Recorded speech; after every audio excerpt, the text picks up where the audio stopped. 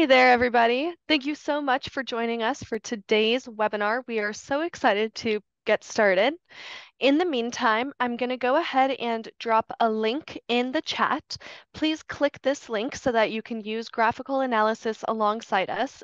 There will be a code that lets you use graphical analysis during this webinar, and I think for another month or two. I believe it's through April. So let me just copy that really quickly and pop that in the chat. We will be taking questions today, so please make sure you have that chat box open. I'm going to have an eye on those chats, and I'll be asking Fran, your questions throughout the webinar. So if you have any questions about anything we're saying, pop them in there, and we'll try to get those answered.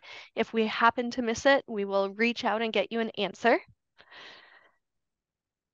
And while we're waiting for a few more folks to come into the Zoom room, go ahead and navigate to that chat box and let me know if this is your first webinar with us. If you've joined us before, just make sure that that chat box is set to everyone so we can see, so everyone can see your chats. That'll be especially helpful when we're answering questions so that people know what questions have been asked and what's coming up.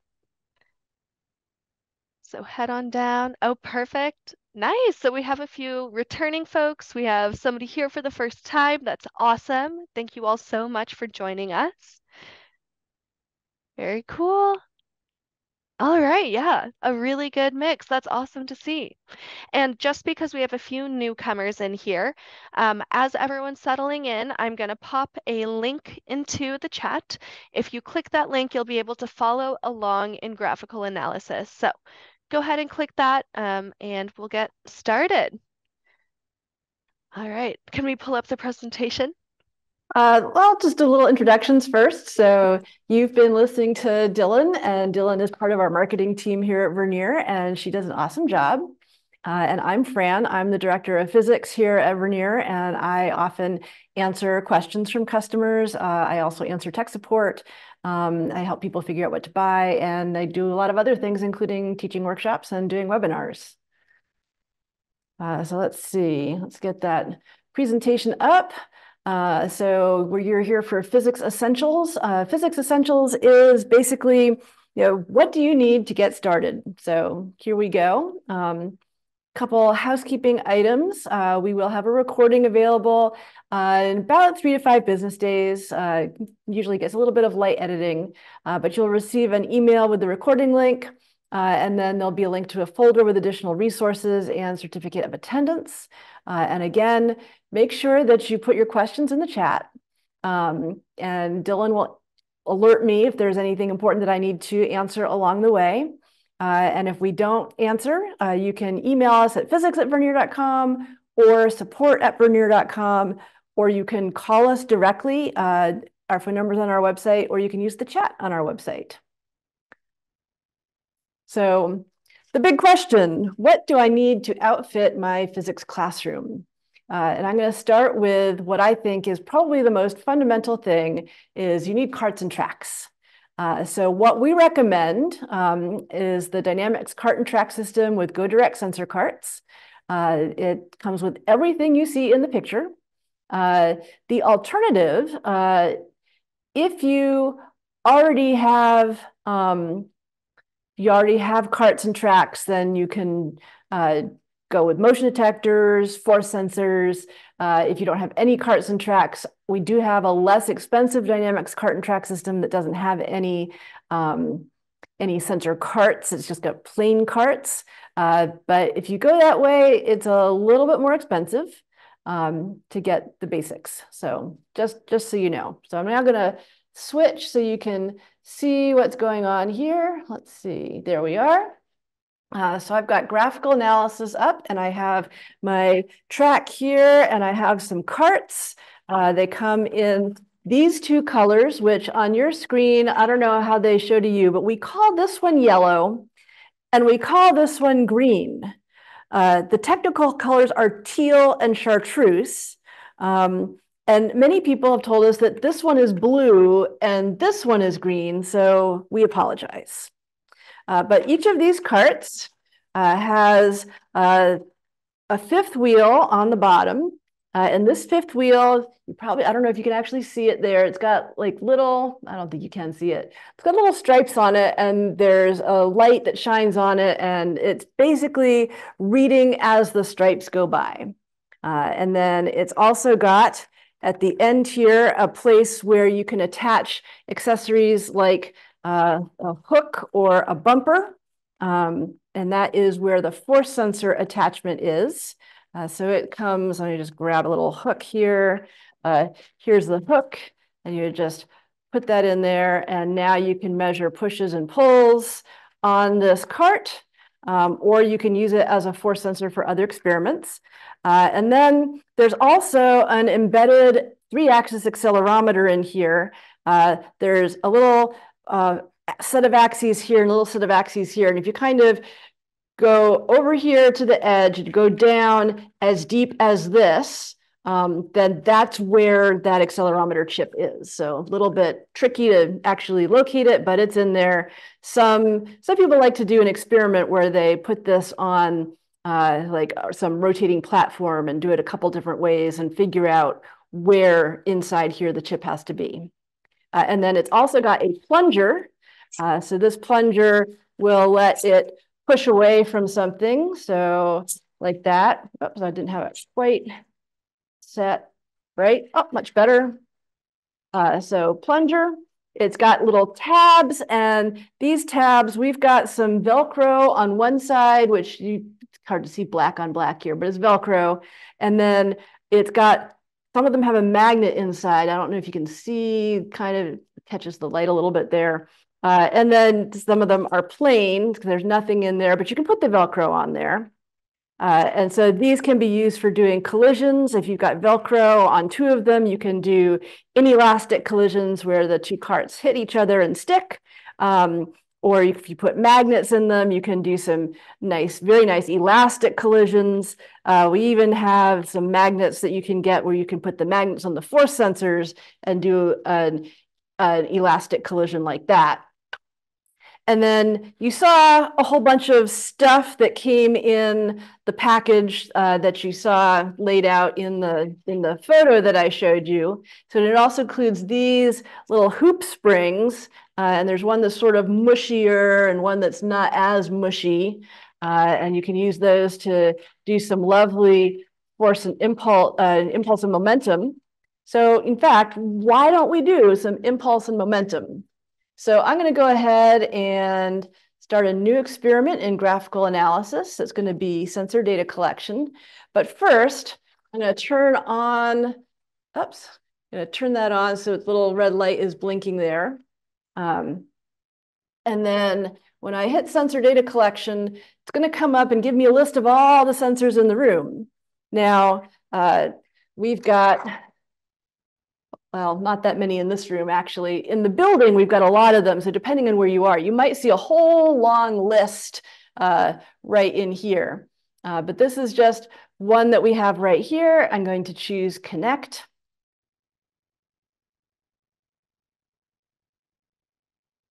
Oops, did I wait too long? Oh, let me try again. There we are. And so I'm going to go ahead and, in addition to the position channel, I'm also going to activate the force channel. So we're going to have 2 sensor channels here.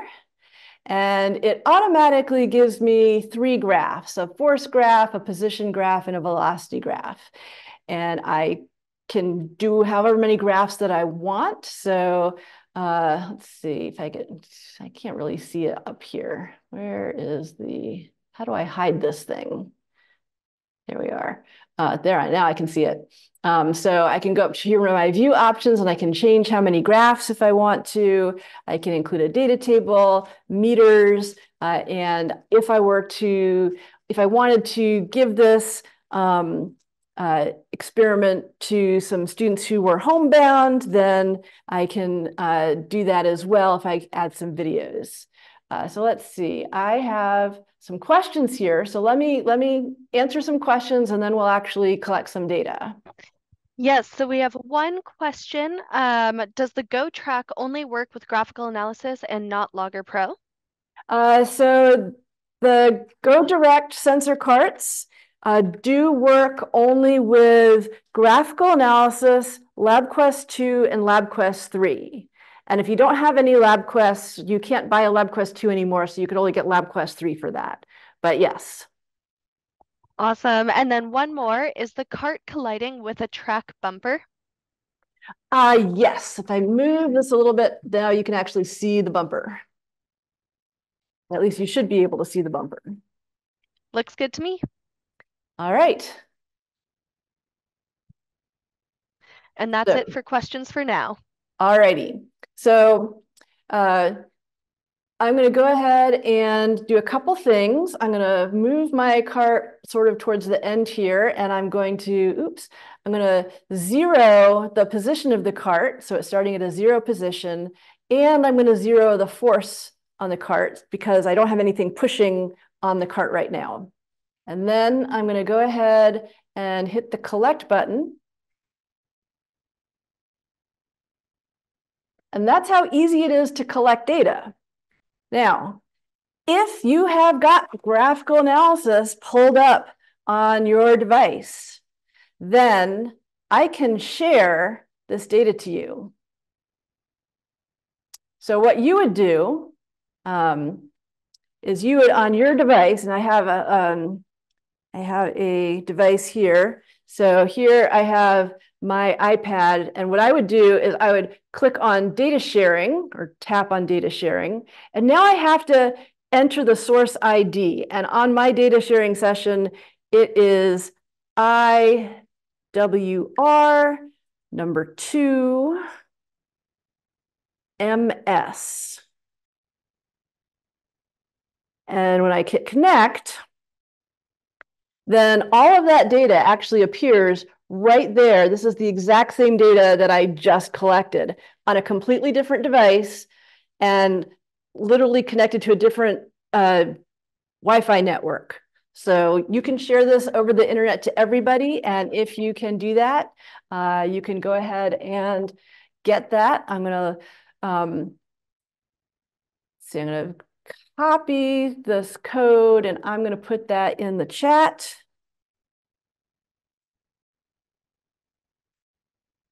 And then put that back up briefly. So that's what you need to put into your data sharing code. I'm going to go back and show you a couple of features of graphical analysis, which is another thing that is absolutely recommended for starting out with putting together physics equipment. You can get a free version, which has all the features that you see here that I've already done, except the data sharing. The data sharing only is in the Pro version, which is a subscription. Great for teaching hybrid classes, or if you have students who they collect data on one device, you can instantly give all of the students the data within their group. Very nice that way. You can zoom in to see all of the data, let it fill up the entire space. You can get a nice slope by applying a curve fit, and the default is linear.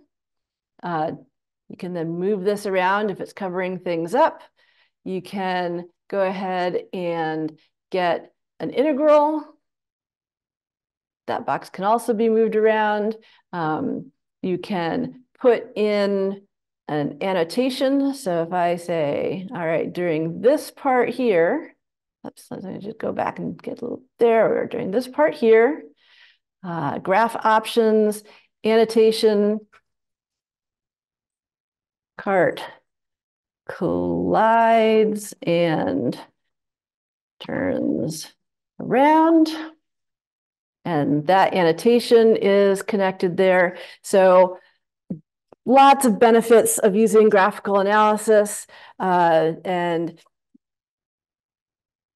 very simple, very quick. Your students can basically start using it almost immediately. They just click around on stuff and find things. All right, so cart and track system also comes with mass, so we can change the momentum of this cart by adding mass to it, up to 4 pieces.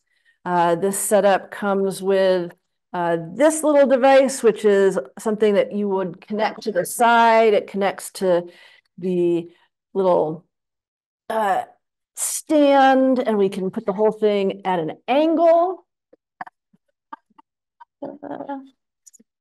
Like so. All right, I'm gonna take that off though, because that makes it awkward for me. It comes with this great thing, which is a pulley. I can take this piece off the end and put this piece on the end, making a mess. Slide that on. You didn't realize you were signing up for comedy hour here, but surprise.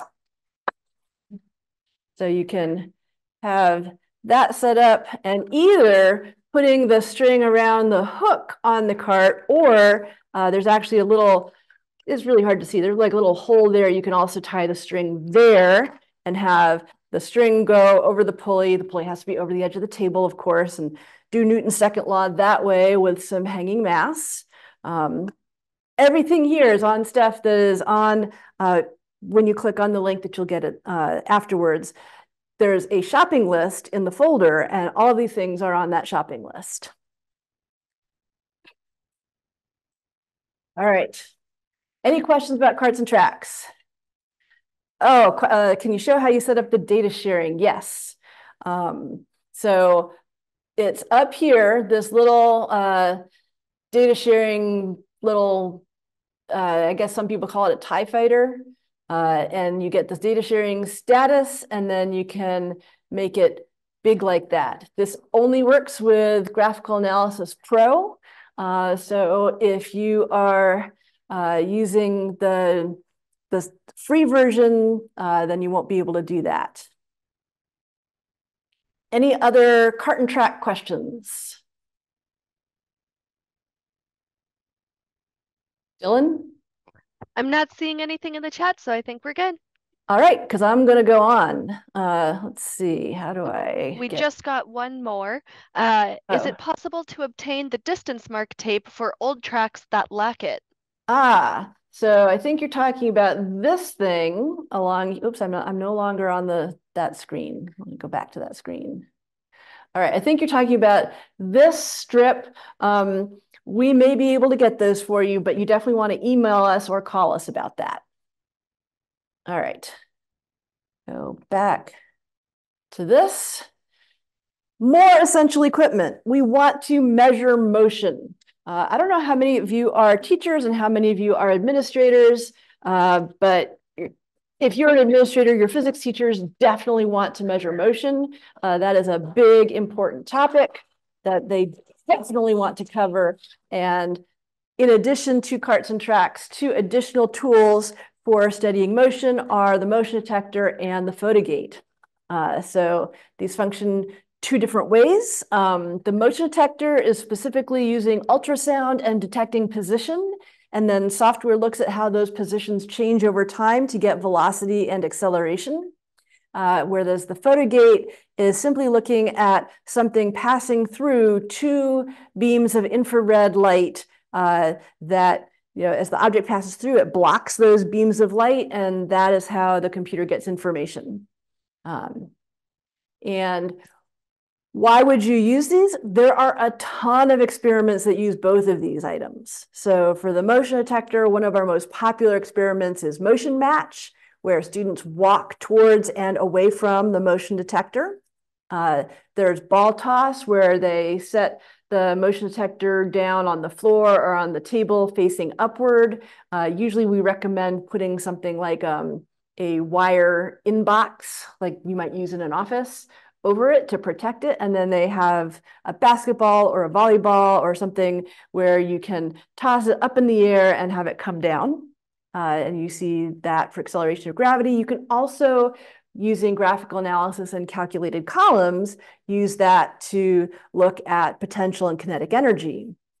You can use it for carts on tracks if you don't have the sensor carts. If you have any cart on any track, you can use these.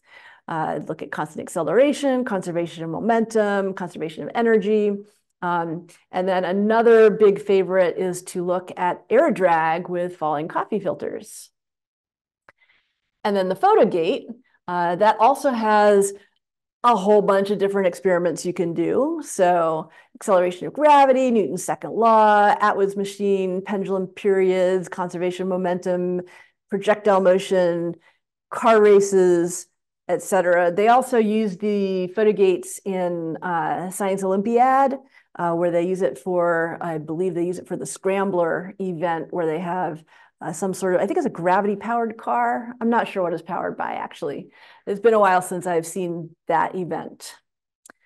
So let me go back to this. And I'm going to go ahead and do a new, well, actually, I'm going to disconnect my cart sensor and say done, and then do a new experiment. And now I'm going to say, all right, sensor data collection again. And this time I'm going to connect to my photogate. And there's my photogate. If you've got a whole lot of sensors that are on, like you've got a whole classroom full of students that all have a photogate, they can actually look at the little ID number here. It's harder for us to see it if we're old and need reading glasses, and maybe you don't have the right reading glasses right at the moment because you haven't bothered to go and get some. Not that I'm speaking about myself or anything, but you can put in the last couple digits or characters, and it will filter that out to directly just the ones that you're looking for, connect. And now I have the photogate connected. I think I got some questions, Dylan. Yes, we were wondering, are we able to mix and match the Go Direct equipment and older wired equipment, the LabQuest 2, for example? Yes. So if you have LabQuest 2, you can certainly plug in your wired equipment and connect via USB with the GoDirect. GoDirect just means it goes directly to your device. So it doesn't need an extra interface. And it can go directly either by USB or by Bluetooth. And so far we've been using Bluetooth, but you can also do it with USB. I have a USB cable somewhere. There it is. So that would be taking this, and instead of connecting via Bluetooth, I would just plug one end into here, and then I'd plug the other end into my computer, which I'm not going to do right now because I've already got it connected via Bluetooth, as you can tell, because a little green blinking light on here. But there it is. Other questions? Can one Go Direct sensor connect to multiple devices? No, not at the same time. So like your Bluetooth headset, okay, you don't want it listening to your computer and your phone and your tablet at the same time, right? So it's only going to listen to one of those three things. And similarly, you can't have like you and your, like you couldn't, the devices outputting the Bluetooth can only connect to one thing. The thing that it's connecting to can connect to multiples. So like on your iPad, you can connect multiple Bluetooth items, like you can be using your Bluetooth headset and your GoDirect sensor, and maybe you've also got a wireless Bluetooth keyboard. You can have multiple things connected, but each of those things is only going to connect to the one iPad at a time. Awesome. And then just a few more questions. Can the Go Direct photo gates be daisy chained like the old photo gates? They can, and they require a special cable, so you can't use the old daisy chaining cable, but they have this connector. It's still an RJ11, but the tab for the RJ11 is not in the middle, it's on the side. So you need a special cable, and we do sell those. Awesome. And last question, will the LabQuest 2 communicate with graphical analysis for data output? Yes. So let's see. The easiest way is if you're using a computer or Chromebook to connect the LabQuest 2 via the USB cable directly to your device. However, the other way to do it is by, you can see, can you do data sharing with it? I don't remember. Oh, yes, you can do data sharing with it. So there's a data share on the LabQuest 2. It has to be connected to the same network, the same Wi-Fi network. And then you get both a QR code on the LabQuest 2 and a little IP address. And you can either enter the IP address or use the camera on your tablet or phone and get the data into graphical analysis that way. Awesome. Thank you. You're welcome. All right. So a little bit more about this photo gate. It's got a ton of what we call channels. So it can measure the object velocity. That is the default. It can measure just one of the two gates at a time. It's actually got two different gates. Or you can set it to measure using the laser gate, where you would shine a laser into this little hole and use that as the photo gate, which is great for mousetrap car races, student races, good for doing hang time, where students will jump, and as they jump, they break the beam and then they come back down. So lots of things that you can do with that. I'm just going to do a real quick picket fence free fall, because that is the typical thing. So put that here, put this in here, so that I'm setting it up so that it's going to go from 1 to 2, because there's 2 photo gates in here. And then I'm going to leave it on object velocity. I'm going to say done. And I'm actually going to go ahead and put a meter up here as well. So the meter will just say what the most recent velocity was. If I've got something going backwards through the photo gate, it gives me negative. If I go in the positive direction, it gives me positive. But I'm going to go ahead and collect data and drop that through. And now I want to zoom to all the data. There's my velocity versus time graph, because we're measuring velocity. And let's see what the slope turns out to be. 9.79 meters per second per second. Isn't it great when an experiment just works? That's how I feel about this. It's like, it's so nice. So that is our photo gate. Let's see, where am I on time? Because I got a bunch more stuff to do here. Ooh, I've only got like half an hour and a little bit left. All right, so I'm going to not do the motion detector, but I am going to move on to, other direction. So other essential things, we've got your meter stick and we've got your hanging masses. This is stuff that's actually pretty new for us to be selling these, but we are working on making it so that you can do the majority of your physics classroom lab shopping right here with us. And so we know that meter sticks and hanging masses are essential equipment. We picked a meter stick that is hardwood, so it's pretty straight, and it is got centimeter and millimeter markings on both sides. I was a high school physics teacher for 20 years, and I would always have students who would measure with inches, because the one side of the meter stick would have inches. So this will just delete that problem entirely. And the hanging mass, which of course is essential for many experiments as well, just a few are listed here. And we want to measure force as well. And the force sensor includes, actually, it's got 11 channels in it. Or 11 channels, 9 channels.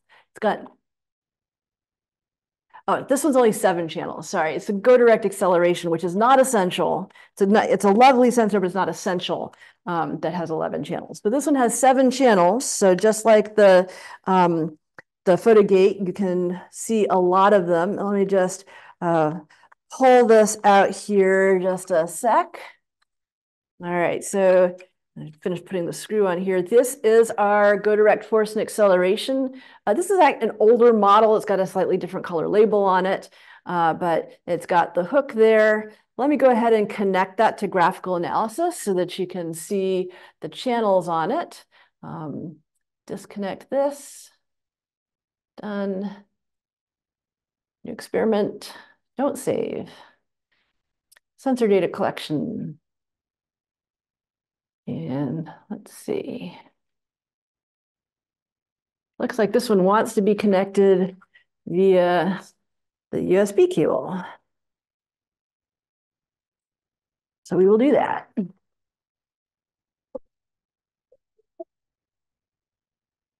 All right, so it automatically shows up if I've connected via USB.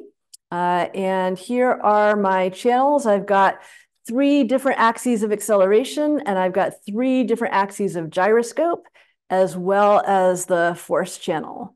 So things that you can do with this. If you had it already charged up, which obviously I did not have, you can use this wirelessly, put a string on it. I like to wrap like, I don't know, a couple layers of old t-shirt around it, and then you can swing it in a circle. And then when you swing it in a circle, then you can get the x-axis is this direction, so you can get the x-axis acceleration. You can get the rotational velocity, and you can get the amount of force, and you can very nicely get a mathematical model describing circular motion. You can also do things like friction experiments by pulling something with this along a surface, along a variety of surfaces. You can use this to compare the mass of something and its weight. This will give you weight in newtons, and you put on a balance and get the mass in kilograms. Compare those values, should have a familiar ratio. So you could use this for Newton's laws. It's excellent for, I like to put a rubber band between one force sensor and another force sensor and look at Newton's third law by pulling them apart. So plenty of ways to use this. Like it a lot. Another essential piece of equipment. I'm just going to click done here, hit collect. Get just a little bit of data here. Another fun thing you can do with it is you can actually, if you're connected wirelessly, hang the thing from a spring and let it do some simple harmonic motion and get the force and acceleration at the same time. So nice little piece of equipment here. Now, moving on. We don't study only mechanics in high school or college introductory physics. We also study electricity. And so for electricity, we've got some voltage and current sensors. The voltage sensor has got 2 ranges. 20 volts, it's not plus or minus 20 volts. It's like you can get a range of 20 volts. So you can be like between 0 and 20, or you can be like between -5 and +15. And then a 1 voltage differential, which is actually -1 volt to +1 volt. And then a current sensor with 2 ranges, ±1 amp and ±0.1 of an amp or 100 milliamps. Essential for Ohm's law, circuits, batteries and bulbs, capacitance, induction, anything like that. So those go excellently with our circuit board. It's called the circuit board too because it's the sort of the second model of this.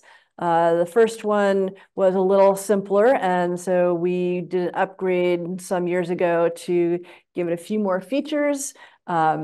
That you can, it already has on it resistors, capacitors, switches, a buzzer, an inductor. It comes with light bulbs, it comes with alligator clip wires, and you can use it for a power supply with batteries, a LabQuest power supply if you have those, your own power supply. It's got a place for an optional breadboard and an auto resetting fuse. So let's take a look at this. So here is my circuit board. Here are where you put your batteries. Here, if you're using an external power supply, you can connect here. Here's where you'd connect your LabQuest power supply, and this switch will switch you between using those different sources of power. If you have the old ones, a mix of old ones and new ones, all of the pin numbers are the same. So if you're trying to connect a circuit using the pin numbers, you can still do that. Here's your sockets for light bulbs. There is a momentary switch here. Here's your potentiometer, buzzer, a couple capacitors, inductor. It comes with an iron core. I'm not sure why that one isn't here right now. And then this is where you'd put the optional breadboard if you wanted to do some additional electronics instruction. But again, not essential. The rest of it I do consider to be essential. Your voltage sensors and your current sensors all have alligator clips and collect nicely to the little pins on the circuit board. If you need to put more than one, that works too. Just put that a little bit lower, and then this one can go a little bit higher. Remember to always connect your current sensor in series and your voltage sensor in parallel. If you're an administrator, don't worry about that. Physics teachers know exactly what I'm talking about. Oh, and here's our resettable fuse over here. If too much power goes through or too much current goes through, that will blow and will protect the elements on the circuit board. And then, let it cool down, disconnect everything, and that will reset itself, and because it's thermal based, and you'll be fine to do experiments again. All right. Brief. Any additional questions at this point? Because we've talked about a lot of stuff. No questions so far, but I'll give folks a second or two to type if they're working on typing out a question. One of our listeners mentioned something very interesting, which is that the posts on the board are crowned, which makes it easy to connect multiple alligator clips. Yeah, so that's what I was showing here. It's probably really hard for you to actually see it with this camera here, but I can connect sort of on the bottom of the thing, and then I can also connect to the top of it because of the shape of the pins. So, and those are secure connections on those. And we have one question. Does the current meter have a resettable fuse? I believe so. I would have to double check on that, but I believe it does. All right. I think those are all the questions we have so far. All right. So moving on. What software do I need? All right. Well, we've already talked some about this. Okay. So we've already talked about graphical analysis. And you saw how quickly I was able to set up graphical analysis with the sensor cart. Just connect it up, find your cart, select your channels, you'll get to the graphs, hit collect, and immediately start collecting data. You can do curve fits. You can do calculated columns to linearize data for those of you who do modeling instruction. And you can use it on any device, computer, tablet, Chromebook, or phone. And then if you're using the Pro version, you also get to do the real-time data sharing over the internet, as I demonstrated. You get the fast Fourier transform and histogram functions. Again, administrators, you don't have to know what that is. Your physics teachers definitely do know that you want to use the FFT if you're studying sound and you want to determine what the dominant frequency is and what any harmonics are that are present. Custom curve fits and custom calculated columns. So what that means is instead of using our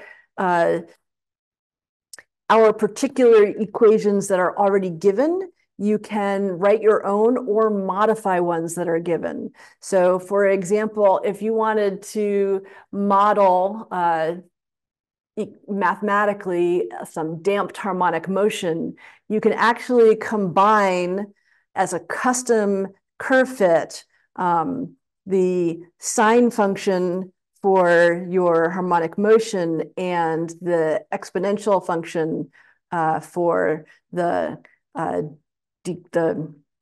damping effect. So, and similarly, you can do custom calculated columns. Some students find the mathematical expressions we use for our calculated columns formula a little bit challenging. And with custom calculated columns, some students find that a little easier because they can mimic the expressions that they already know from their class. There's also an experiment library, very useful for homebound students or for having them do makeup labs. They consist of a number of experiments from our lab books. There's actually some included from biology and chemistry as well as physics, but those are available. They tend to have a little bit of video. They have pre-collected data, but there's no analysis done on them. So the students would have to perform the analysis and come to conclusions. And then finally, the pro version also has the error bars and annotations. It looks like we're getting some more questions up there, Dylan. Can you tell me some of them? Absolutely. First question, do most of the Go Direct sensors need to be charged before each use? If not, how long does a charge typically last? Great question. So when we gave the engineers our specifications, we told them that we wanted them to last for the entire typical school day. And for the entire typical school day, if you had 6 or 7 classes all using the sensor. So, different sensors are used for different amounts of time. A motion detector might be used for a series of 5-second data collections. Similarly, a force sensor might be used for a series of 5-second data collections. Your current voltage, if you're doing something with capacitors, you could be going at a fraction of that, or you could be going at, a minute or two. So we designed them with that in mind. So you should only have to charge them overnight in between classes, in between class days. So you don't have to charge it, if you use them first period, you don't have to charge them again before second period. Awesome. One more question. Will a LabQuest 3 connect to a Chromebook? Yes. And that will connect directly with the USB cable. We also have some cables that are USB-C instead of regular USB-A. So we do have those in there. And then you can also, as I mentioned before, you can do the data sharing. Awesome. And one more. Is there a community with teacher-made lab documents specifically for Vernier equipment? Ooh, not that we host. However, there are a number of physics teacher communities where people do share that kind of thing. So there are a couple of physics teacher groups on Facebook that I'm aware of. There's the Pretty Good Physics Google group. There's the AP Physics community on the College Board site.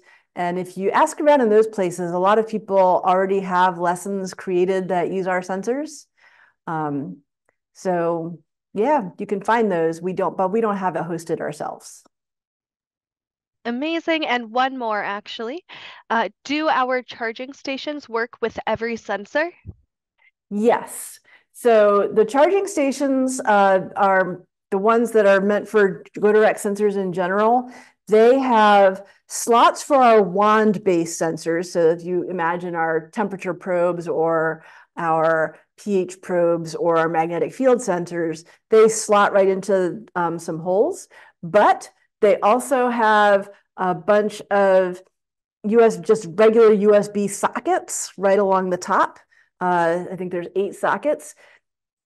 Since we don't use that many wand type sensors in physics, you might just get some anchor charger, like where you can plug in 5 or whatever USB cables at once and use those for charging. It's really up to you. All right, those are all of our questions.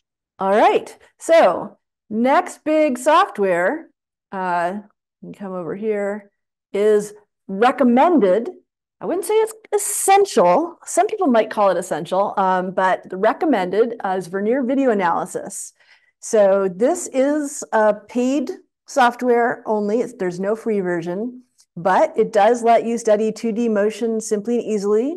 Works in the browser on any device. So you can use it, again, computer, Chromebook, tablet, phone. Includes 9 ready-to-use sample videos, includes some of the calculation features of Graphical Analysis Pro. So it includes those custom curve fits, it includes custom calculated columns. So those are, if there's a calculation thing that you can do in Graphical Analysis Pro, you can probably also do it in Vernier Video Analysis. So let me pull that up. Let's see, how do I get out of this? There we are. So this is, I'm just right in the browser and I typed in videoanalysis.app. And Dylan, do you have that link that other people can use? Just dropped it in the chat. All right. So that has a code that'll let you use this for a couple months, maybe, till April, wasn't it? Yes, April Something like that. 25th. All right. So when you open video analysis on your browser, then you've got, here are the sample videos that you can try. And so we've got basketball shot, fan cart is just linear horizontal acceleration, ball drop, which is vertical linear acceleration.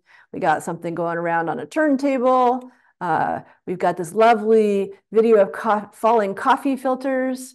We've got a ball rolling horizontally and then coming off a table. And then we've got a couple different colliding carts and a pool ball bounce. Some of these experiments are used in a couple of our books, but they can also be done independently. So for example, if I were to pull out the turntable one, first you got to download it and then play. So here it is. We can make the video go forward step by step or back. We can play the entire video.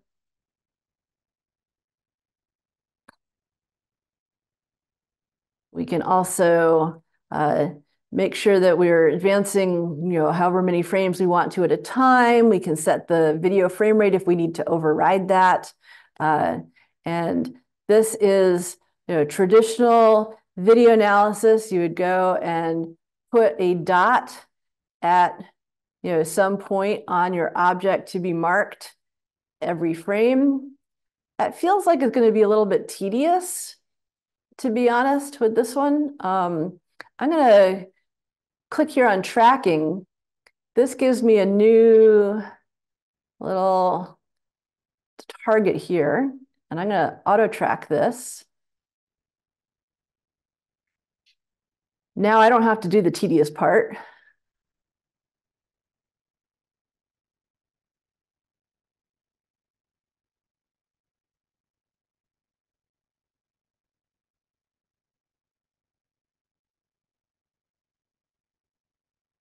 All right, I'm going to go ahead and stop it there because I've already gone through one revolution.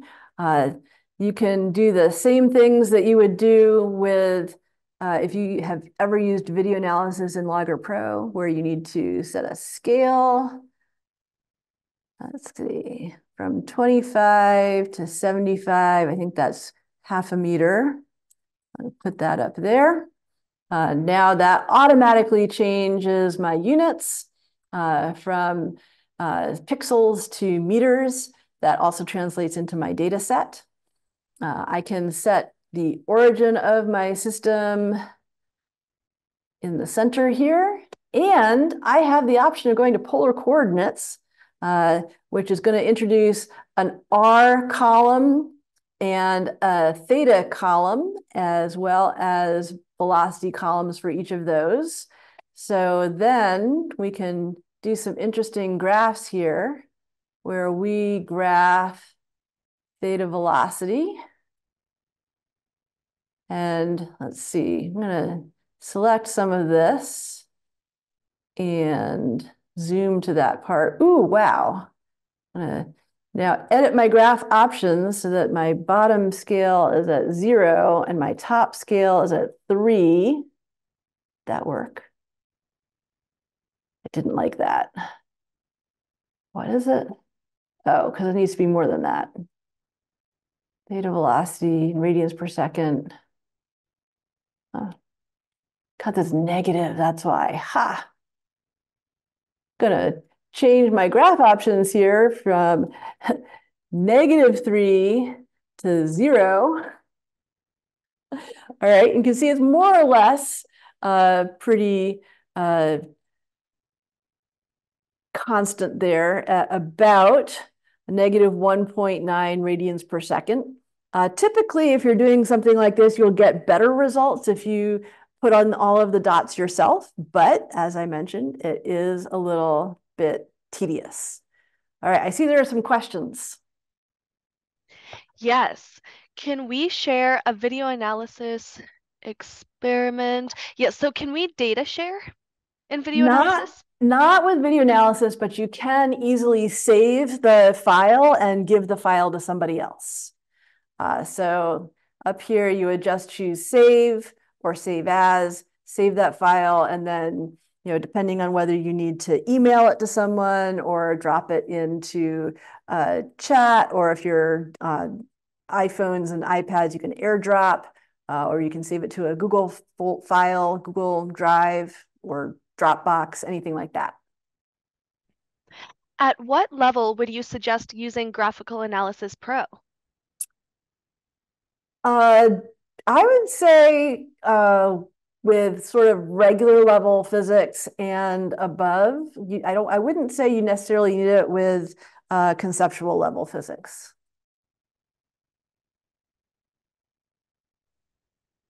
All right, I think those are our outstanding questions. All right, so let's see. We've got about a little less than 10 minutes left. Let me go back to my lovely set of slides. That's not my set of slides. I just got one more question. Is it possible to open the video data file in Graphical Analysis? No, I don't believe so. But I'm not sure why you would want to, because you have all of the analysis functions in Vernier Video Analysis that you do in Graphical Analysis Pro. All right. Last category, what about lab manuals? We do have a bunch. So starting with some basics here, we have Physics with Vernier and Sensor Cart Physics.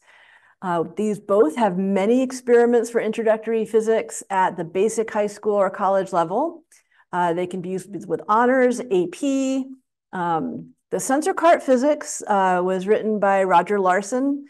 He's one of our consultants for Vernier, and this is an inquiry, a guided inquiry-based book, and it's an e-book. If you get that, it will include Graphical Analysis Pro files and videos and all kinds of fun features.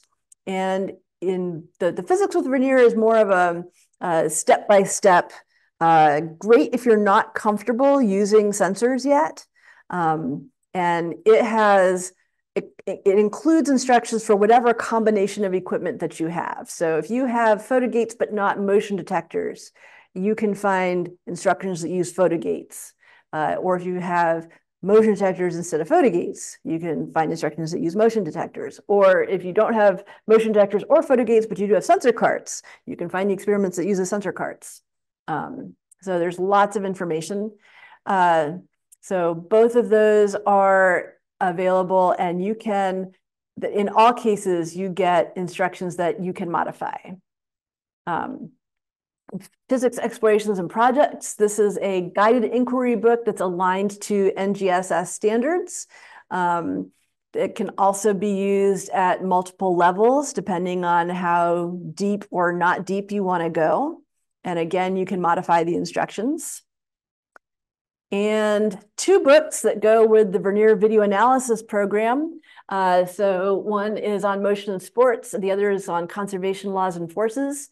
I would not say that motion and sports doesn't have any conservation laws and forces, and I wouldn't say that conservation laws and forces doesn't have any motion and sports. But when we chose these titles, we didn't really know which labs we were putting in which. So we picked ones that would apply to a lot of different labs. Each one has 12 experiments.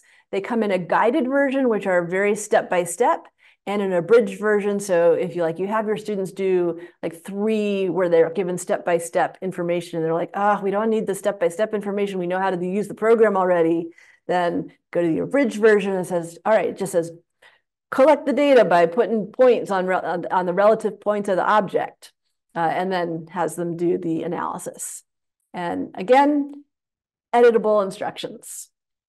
And also really helpful appendices that I think are really good. All right, we've got 5 minutes left. I want to tell you, don't forget to go to the Google folder because that includes this whole presentation. It includes a shopping list. And I'm sure that Dylan is putting the link in chat, and I would definitely like any additional questions at this time.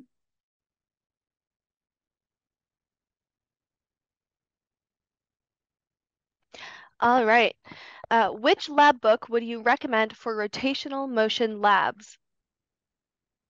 We don't have a lot of written rotational motion labs. There are a couple in but I didn't list all the books. I was going for essentials here. So we also have an advanced physics with Vernier mechanics book, and that has a couple of rotational labs in it. And also there is rotation covered in one of maybe both. I think both of the video analysis books has at least one rotation lab in it.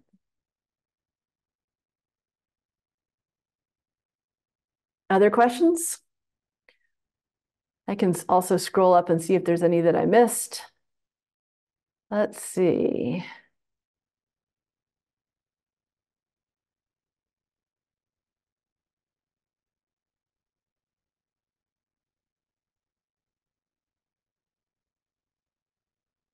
Oh, I see actually a really good question in here that we did not answer. Is Logger Pro going to be phased out eventually? So we are no longer updating Logger Pro. It is old code. We cannot port it to be usable on tablets or on Chromebooks, and many, many schools have gone to Chromebooks at this point. So we've decided to rather invest our time in working on graphical analysis because the code base that we're working with for that can be used across platforms, and it looks the same on all platforms. So we don't have to write lots of different instructions depending on what it is. So we're focusing on that. We're no longer doing any updating or development on Logger Pro.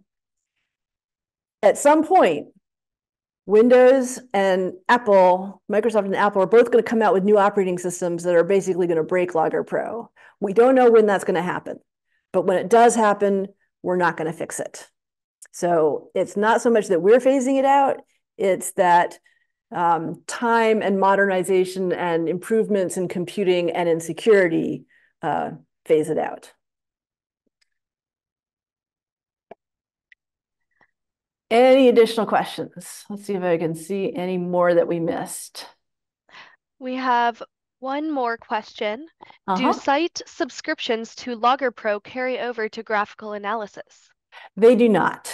The different software. Also, it turns out, crazy thing, we have to pay our developers.